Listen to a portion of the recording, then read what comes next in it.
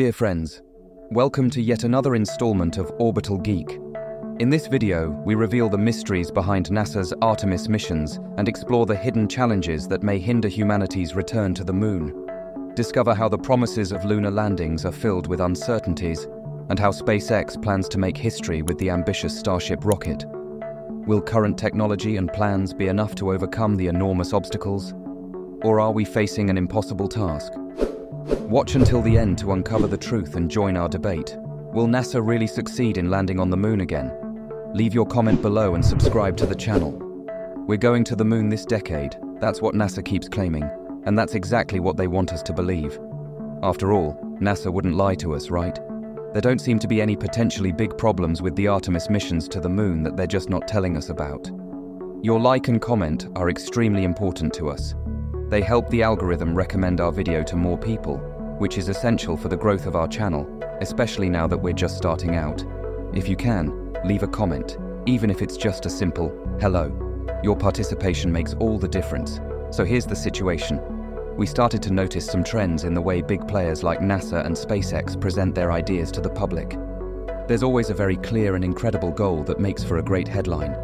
Setting foot on the moon, flying a drone on Titan, building a city on Mars. Something that really sparks the imagination in a special way that I think only space exploration can achieve. That's the incredible part.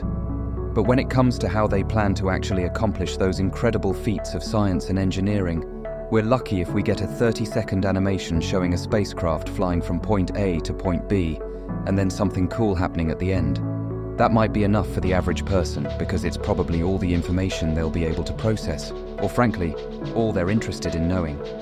For those of us with an above-average level of interest in the topic who want to ask questions and know details, that's typically where the flow of information starts to dry up, which is frustrating because we know what the goal is and we know why it's being done, but it's the how that we're really fascinated by. We want to know how things work. And the crazy thing is, most of the time, even the people in charge of the ambitious space endeavor have no idea how it's actually going to work. And this isn't from a lack of information, it's simply because very often the logistics for actually pulling off a major space mission haven't been fully worked out yet. And that's okay.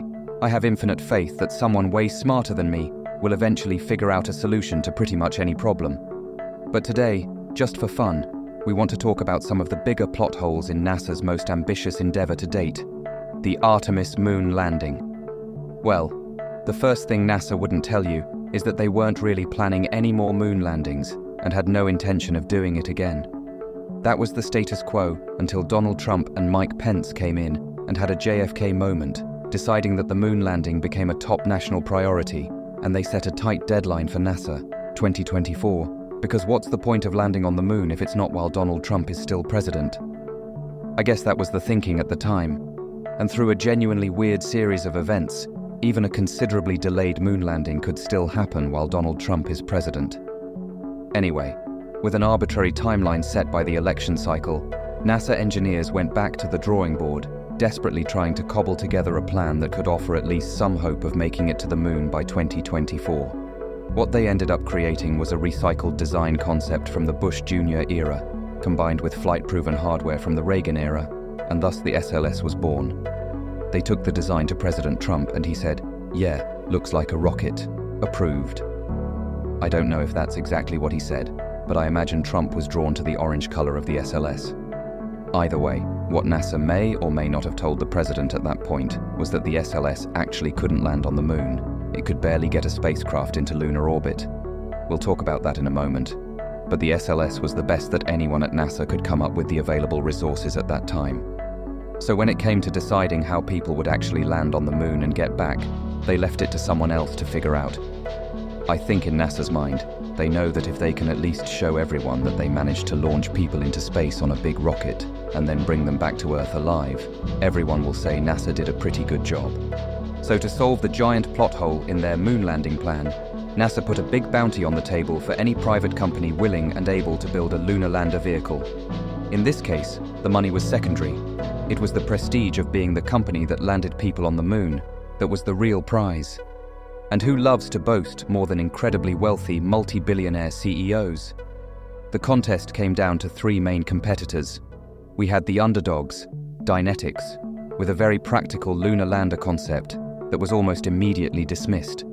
And the heavyweights, Blue Origin, with their silly and underdeveloped Blue Ball lunar lander versus SpaceX, with their very impressive but also underdeveloped Starship. So NASA awarded the win to SpaceX and their plan to land the biggest freaking rocket ever conceived on the moon. I guess when NASA asked SpaceX exactly how they planned to pull off something so utterly unprecedented, SpaceX said something like, "We'll figure it out." Now, there are many fascinating things about SpaceX's Starship, but probably the hardest one to wrap your head around, and the one that you really don't hear about very often, is that the Starship is simultaneously the most capable rocket ever made and the most efficient. What we mean by that is that anytime SpaceX talks about the Starship's capabilities, they usually have to put a big asterisk next to the most impressive stats, like, the Starship can haul 100 metric tons to the Moon or Mars, with orbital refueling. The Starship can easily move 100 metric tons to low Earth orbit, and then, if it manages to link up with an orbital fuel depot and retank with cryogenic propellant, then in theory it could go pretty much anywhere. Again, I imagine at some point NASA must have asked SpaceX about the whole cryogenic orbital refueling thing, since nobody has ever even attempted that before, and I think SpaceX probably said something like, "We'll figure it out." Admittedly, when I first heard about the refueling thing, I assumed you just needed to launch a second ship that would meet up with the first one, top up the fuel tanks, and you're good to go. But that's not the case. The Starship doesn't need a top-up in low Earth orbit, it needs a full retanking. Those tanks are bone dry at this point, and to quench the thirst of the world's biggest rocket you need around 1,000 metric tons of propellant hauled up to low Earth orbit. So let's do some simple math here. If each Starship can haul 100 tons to orbit, and we need 1,000 tons, that's 10 Starships plus the tanker station ship, on top of the one that actually needs to go to the Moon, so 12 Starships. What SpaceX isn't telling you is that the Starship can haul 100 metric tons to the Moon if you first launch 11 more Starships. Oh, and what they also don't explain is that the methane and oxygen propellants need to be kept super cold in order to remain in a usable liquid state, and despite what you may have heard, it can actually get pretty darn hot in space, meaning a certain percentage of all that propellant we launch to orbit is just going to boil off and turn into useless gas that just gets vented into space. So you might actually need more like 14 or 15 Starship launches just to enable a single moon landing. And SpaceX has to do it twice because they need a practice run to demonstrate they can actually land without crashing, so more like 30 Starships for a single Artemis landing if the first demo ship doesn't crash. Except the other thing SpaceX doesn't want to tell you is that their current version of Starship, which again is by far the biggest and most powerful rocket ever launched, can really only move about 50 metric tons to orbit, max. So to get the advertised payload capacity, we need to wait for Starship V2, which you guessed it, is an even bigger and more powerful rocket. Of course they haven't built Starship V2 yet. They haven't even figured out how to get the V1 to fly in a straight line, which needs to be solved before we can even think about having these things line up and dock outside of space.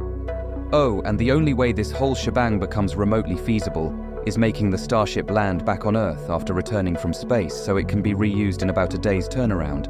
And I'm not saying the people at SpaceX, who are way smarter than me, can't figure out how to do that. I'm just pointing out they haven't actually done it yet, despite what you may have heard. Okay, let's imagine all of this absurdly complicated rocket rigmarole we've just been talking about, things that are only theoretically possible and haven't actually been done in real life yet. Let's say all of this gets figured out and happens in the next couple of years, because NASA is literally still saying Artemis 3 will launch in 2026.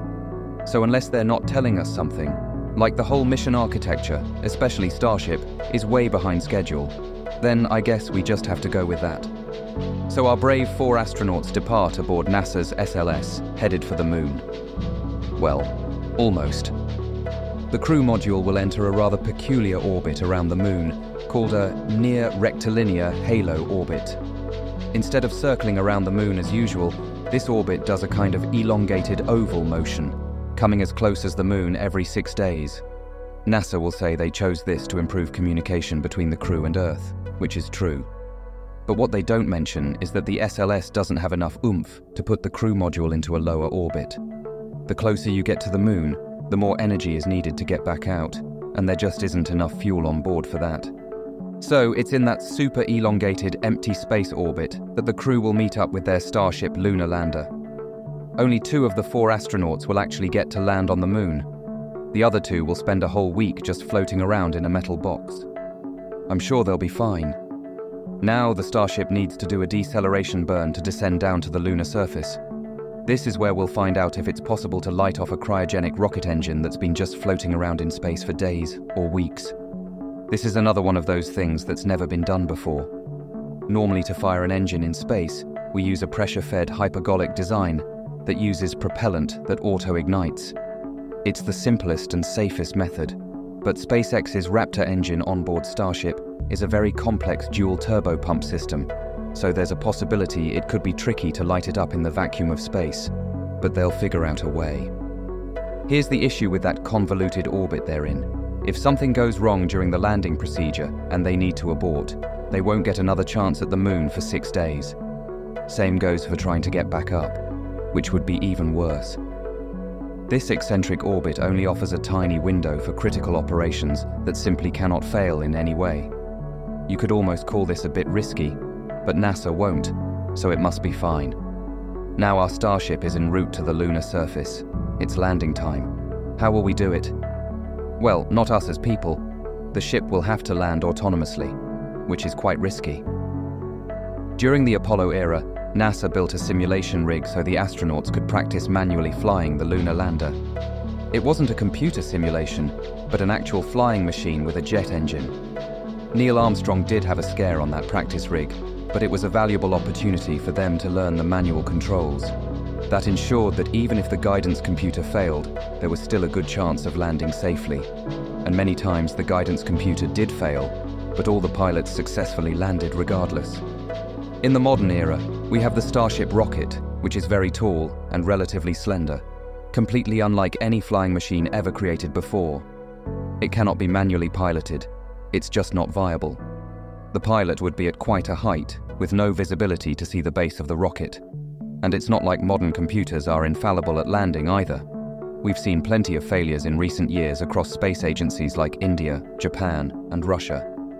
The intuitive machine's landing is a prime example of what can happen with a tall, slender vehicle that doesn't have a nice, stable landing.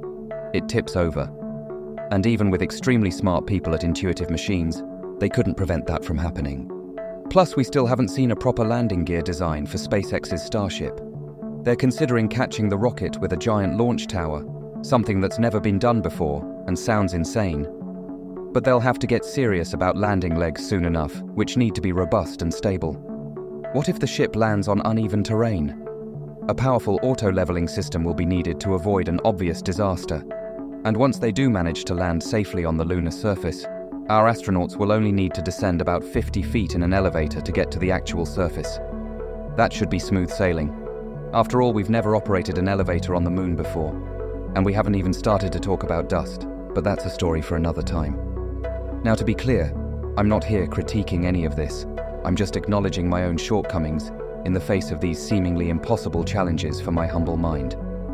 And it's only when we admit this that we can truly appreciate the incredible brilliance of those working at NASA and SpaceX, tackling these challenges on a daily basis. The faith I have in their ability is unwavering. In summary, NASA's Artemis mission is a fascinating blend of ambition and uncertainty. From a scientific standpoint, it's a true showcase of engineering and innovation, but it also presents a series of logistical and technological hurdles to overcome. SpaceX, with their colossal Starship, promises to revolutionize space exploration, but many of its capabilities remain theoretical and unproven. We are relying on human ingenuity to solve intricate problems on a breakneck timeline. Do these monumental missions represent a bold leap in science or a politically driven race against time fueled by egos? Share your thoughts in the comments. Do you think NASA and SpaceX will succeed in landing on the moon again within the deadline? Subscribe to the channel and join the discussion.